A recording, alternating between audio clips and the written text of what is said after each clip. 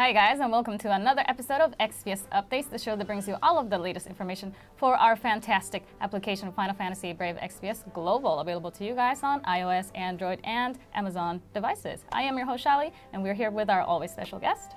Hello, I'm Hiroki. I'm producer of Final Fantasy Brave Exvius Global version. That's right. It's already September, which means it's nearing the end of the summer. But also, the hot season of FFBE is still yet continue. So we will announce the new unit from Summer Festival and other hot news. Okay, so we just celebrated 2 years of FFBE. It was a lot of fun, but now we get a summer festival to celebrate too?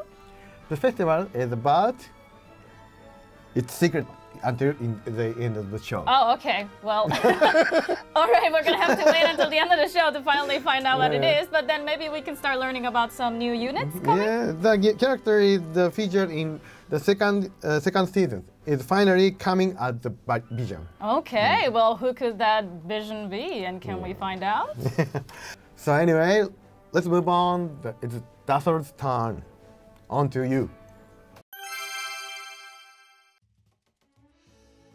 Alright, welcome back to the show. I am Dah Sol from the FFBE team, and today I will be again bringing you the latest information on the exciting new units and exciting new events. Heck yes! And this time around we have Season 2 units coming up apparently. I mean, we've been in Season 2 for a little bit, so it's not, particularly new, but the units are definitely new, and I really want to know who is joining the fray this time around. Yes, so we have a new story event coming, and with the story event, we'll be getting 3 new characters. We have Shatal, we have Domino, and the legendary. If you've been keeping eyes on our community, you might have heard rumors of Hyoh. Yes, the one and only, the legend himself or herself. I mean, wearing a mask. Oh, let's keep it, mysterious. Yeah. So in the new story event, the story event is going to be featuring these 3 new characters, and you'll be able to know a bit more about this mysterious swordman Hyoh in this event. And of course, if you complete the events and do the missions, you will be able to get the usual stuff such as lapis, Chris, as well as some event limited items. And I'm going to go out of my way and advise you to grab the Tonfa, a 2-handed fist weapon that Domino uses. Okay. The numbers are going to show a bit low, but it has Man-Eater, and it's a 2-hand weapon, and it's going to be a lot stronger than it seems on paper, but I'll be getting into those a bit more in detail later on. Okay, so moving on to the 3 new units, let's start out with Domino, the 3 to 5 star unit. So she's going to be a physical damage dealer, and the special thing about her is going to be that she has a skill that can raise the rest of all of the party's LB gauge by a little bit, and she also has a very handy skill in Trust. So if you're into LBs, maybe you can consider her. The thing with low rarity units who have Entrust is that low rarity units usually have a lower LB gauge, and Entrust only looks at what percentage of the gauge is filled up. So low rarity units, they're easy to fill up the LB gauge, and if you entrust that to another unit, you're going to get whatever percent of the gauge you had filled up. So, tricks. Yeah, tricks. Exploits. And moving on to the 4 to 6 star unit, it's going to be Shatal, the guy with the really big shield. And, well, as his appearance gives away, he's going to be the new tank. And the thing about Shatal is going to be that he will be able to pinpoint cover allies like Gladio or Ozeta. So unlike other covers which only cover physical or magical, Shatal is going to be able to block both physical and magical damage from one of your allies that you pinpoint. Okay. And even apart from that, he will be able to provoke the enemy as well. So going to be useful for those hard-hitting bosses. Yeah, keeping those healers alive, right? And his LB is AoE damage reduction and stat debuff resets that lasts for 3 turns. Those aren't exactly new, but the percentages are pretty nice, and it does last for 3 turns, so you might want to consider him for that's pretty good. The team. Yeah. And the highlight of perhaps this video. I'm getting chills. I mean, last but certainly not least. We have Hyoh, the 5 to 7 star attacker. Wow, Hyoh is meta changing. Yeah, so revolutionary. Hyoh is going to be the new Orlando, and everybody's going to have their friend list filled up with Hyohs. Well said. I believe this is 100% accurate. The thing about these TDH true double hand units such as Hyoh is that two-handed weapons, well, these TDH units can make the most out of two-handed weapons because they don't dual wield and they have double abilities, triple abilities, etc. And the thing about two-handed weapons are that even if they have the same numbers compared to one-handed weapons, two-handed weapons do a lot more damage because of the way that two-handed weapons work. So even if you have the same stats, two-handed weapons, TDH units are going to be dealing out a lot more damage in exchange for versatility. And Hyoh is going to be the forerunner of these this two-handed meta. And if you can get him, really, really good for your team.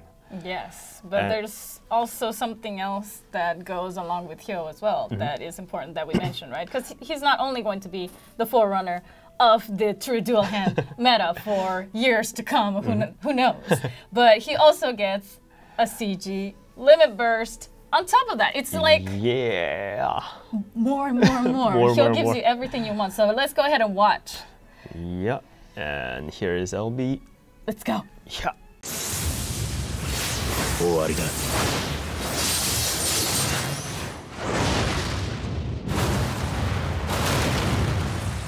Wow.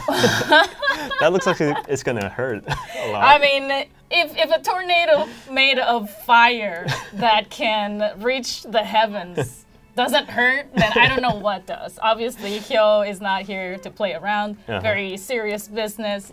All of that limit burst goodness coupled with true dual hand meta, coupled with, you know, all of the other amazing talents that he has, such as chaining and just like raw damage. It's too much. I can't. My heart can't take it. And the good news here is that Hyoh is not going to be a limited time unit or anything. You don't have to get him in a rush. But if you do want to have a higher chance of getting Hyoh, when Hyoh is coming out, we are also going to have step-up summons tailored for Hyoh. And if you get to the last step, you will be either getting a Hyoh or Awakened Rain, who is also going to get a 7-star Awakening and be the top meta-changing tank as well.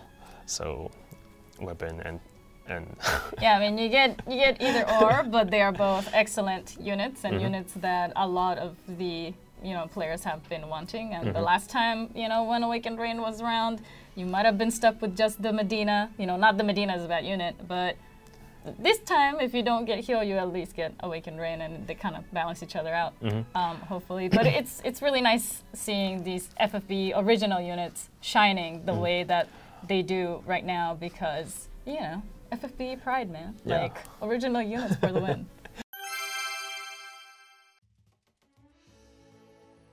And apart from Hyoh and the new units, there are going to be some new 5 to 6 star units previous 5 to 6 star units who are going to be awakened to their 7-star forms as well. Exciting. This Who is it? month we have a whole bunch of characters. Well, Okay. first of all, we have Awakened Rain, who we just mentioned as well, and we have Queen, we have Titus, Oh. Onion Knight, Nyx, Roberta, Emperor, Transterra, Oh, Trastero. Mercenary Ramza, Ayaka, Ace, Knight Delita, Dragon Lord. That was quite a mouthful, so I hope there are pictures somewhere on the screen.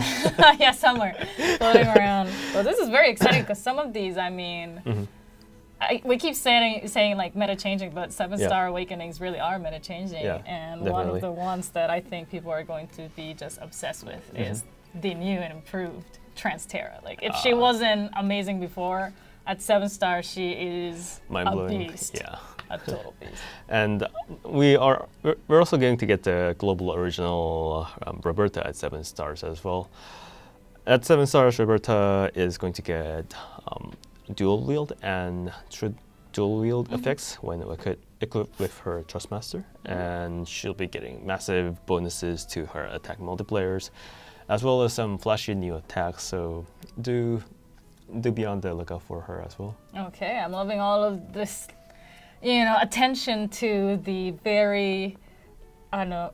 Oh my God, my Japanese is coming out. What is happening? My 7 stars are like frying my brain right now. This is how bad they've got me. It's so powerful. And Roberta, I was going to say that as an original global unit, like I'm just loving all of the attention that they are getting. For example, like Olive's enhancements as, 7-star were amazing. People could not stop talking about it, and now Roberta's coming in and she's getting all of these changes as well. So it's just more to look forward to. More 7 stars to add to your party, more meta breaking stuff. Yeah, and do note that even apart from Roberta, there are going to be several global version upgrades and changes to the rest of the 7-star.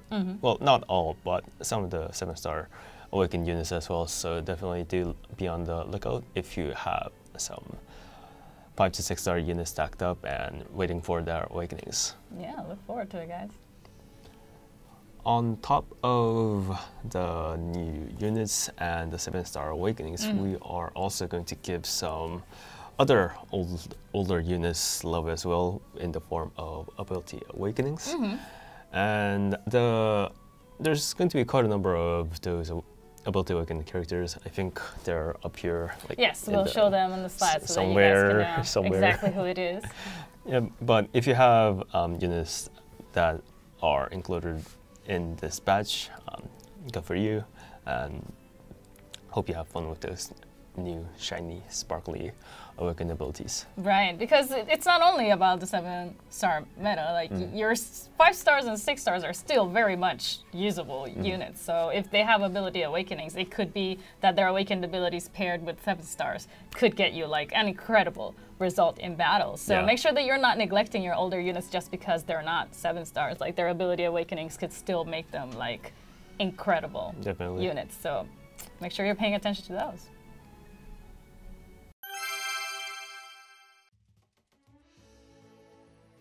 All right, and now let's talk some bosses for September. I believe we have about 3 of them coming in. I mean, hopefully that's enough to stay busy for a little bit. Yeah, I mean, whenever you feel the need to crush something or destroy something, I hope you're focusing in on these bosses. When you get something new and flashy and powerful, you want to like test it out, do some test shootings. Shiny new toy. What does it do? All right, and so this time around we're going to have the Scorn of the Two-Headed Dragon. So more stuff for the Chamber of the Indignant, but we are also going to have a new trial boss in the Chamber of the Fallen. Did I make it dramatic for you enough? I hope I did. And this time around, I think it's going to be a little bit deja vu for a lot of our players, especially in global, because it's a Marlboro. Wait, not just a Marlboro, because you get two Marlboros. At least 2 Marlboros. You get a great Marlboro. Kitty Marlboros. Yes, and some children. So you know how we had like the Family of Bombs trial? Well, now Marlboro, he has moved on with his life, and he found a Marlboro Queen, and they just fell in love, and they had some wonderful children, and they're all coming out to kill you.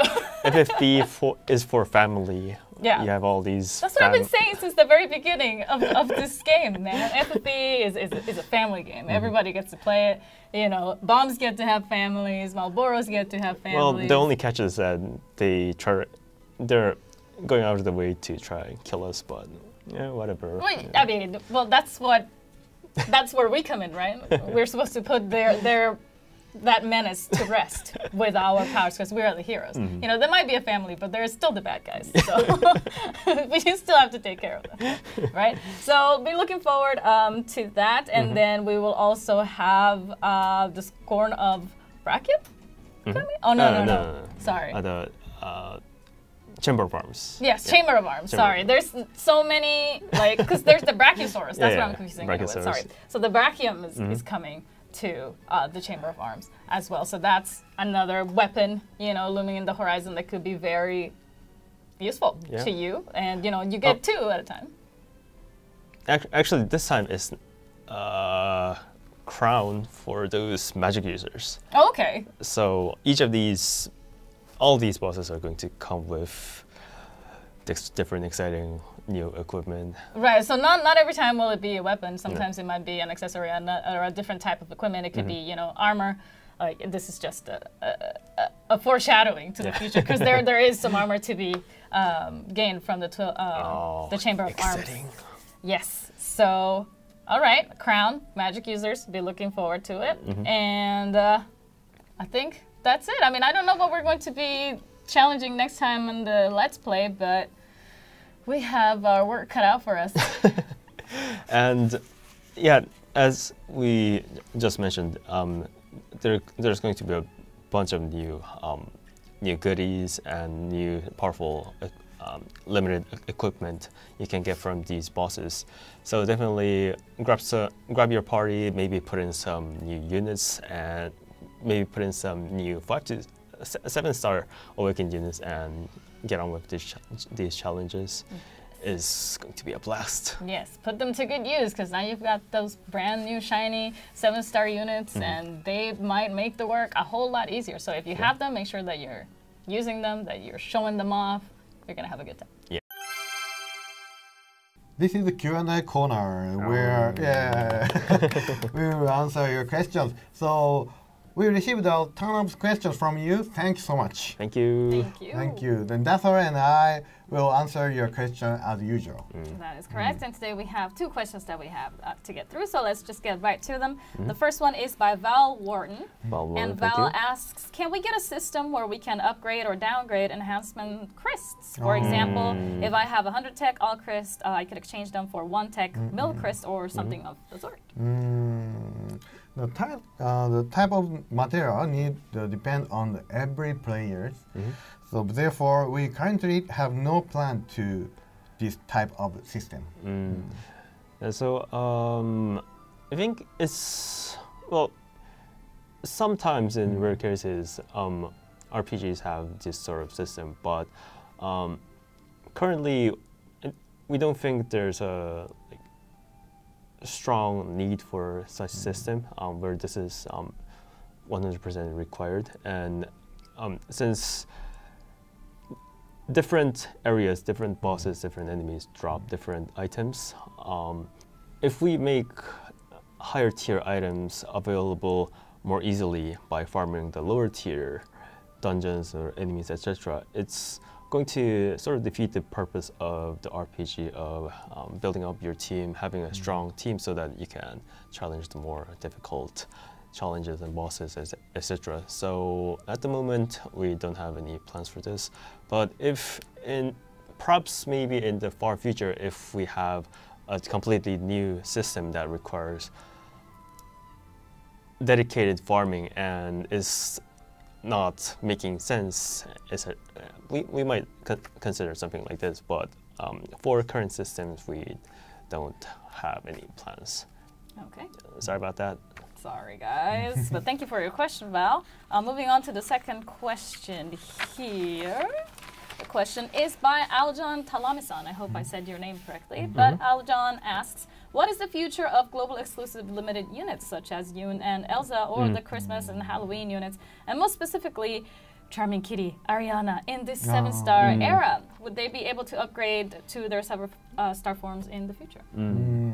So Yoon and the Christmas FFB original units are currently being planned to be able to awaken 7-stars. Okay, good news. But regarding Elder and Ariana, there are currently no plan for their new collaboration. So therefore, would not be available for awakening. I see. Okay, well that's too bad. You know, I'm a very big fan of Elsa. She's a great unit. Would love to see her rise to 7-star. Charming Kitty Ariana is also very powerful as a unit as well. So I'm sure many people are perhaps looking forward to it. So. You know, not at this time, you guys. Really sorry about that one. But please keep your questions coming for next time. Leave them in the comments below so that we can pick them up and hopefully feature them. And then hopefully, you know, we get tons more next time and we can answer some really good stuff for you guys. Yes. Fan art corner. Awesome. So thank you very much. We received many of your wonderful artwork. It was awesome. Thank you so much. Always so lovely to see every single piece that you guys send us, and Such of course, talent. I know it's unbelievable. Like you guys should be. If you're not already professionals at this stuff, it's amazing. But of course, we always have to just choose the 3 to be featured on the show, and those winners are going to be shown right now.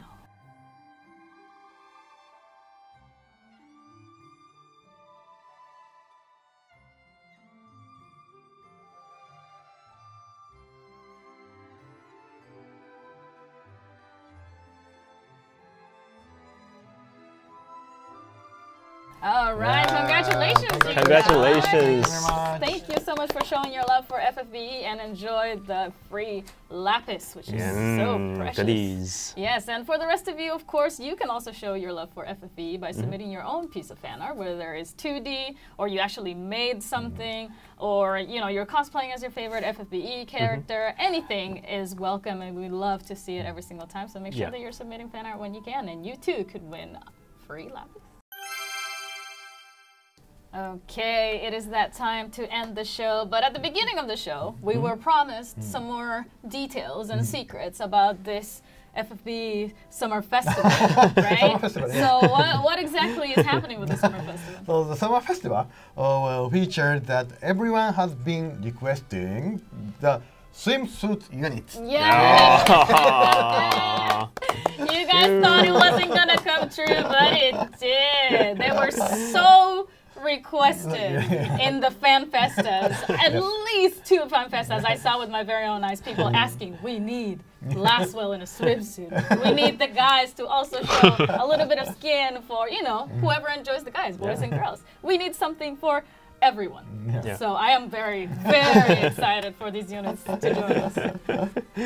Yeah, we're going to have some summer themed units from the main FFBE characters, and we are also going to have a summer festival exploration event. So definitely do look forward to that.